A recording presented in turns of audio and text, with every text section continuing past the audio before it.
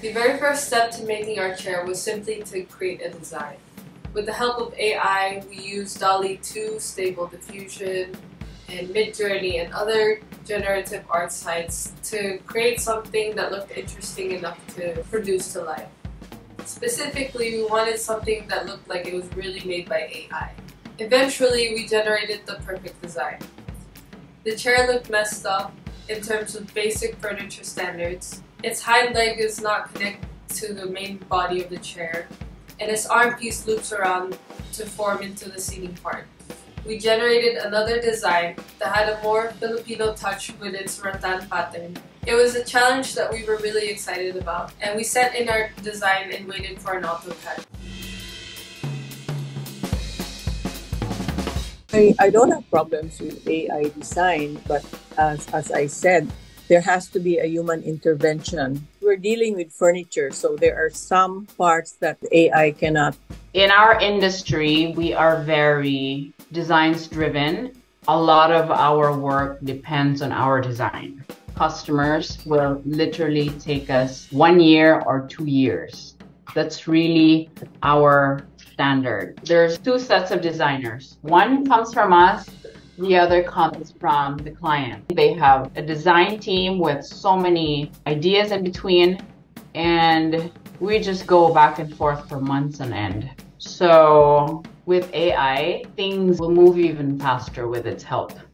Please keep in mind that the AI in AIDA will be tackling just the design and not necessarily the manufacturing, because the manufacturing is all based on manpower, actual human labor. But what we could help and assist in the furniture industry is speeding up the design process for furniture makers in the future. After a couple of weeks of waiting, the draftsman came back to us and gave us our plans on the AIDA chairs. And as you can see, several changes were made for the chairs to be export ready. However, the original look of the chairs were still intact.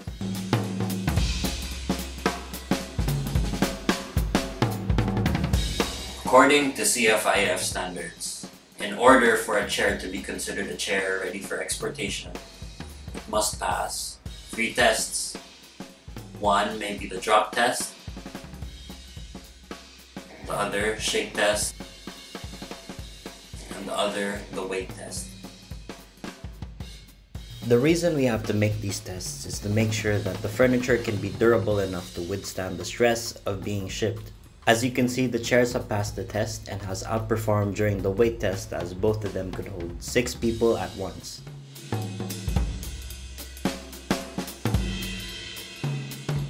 In the end, we were able to design not 1 but 2 chairs using AI art, and we learned the difficulties that designers face in conceptualizing pieces for the industry. We were also able to cut down the designing process by a matter of months and allowed manufacturers to start sampling ahead of time. In our company, with the design team that will guide them, AI would be an interesting addition to the design process. But as I said, the final outcome has to have human intervention. Yes, I will definitely need this kind of program because 1, it's very efficient, it's cost effective, it's endless, there's a lot of help with forms and palettes and patterns, and really it's almost limitless.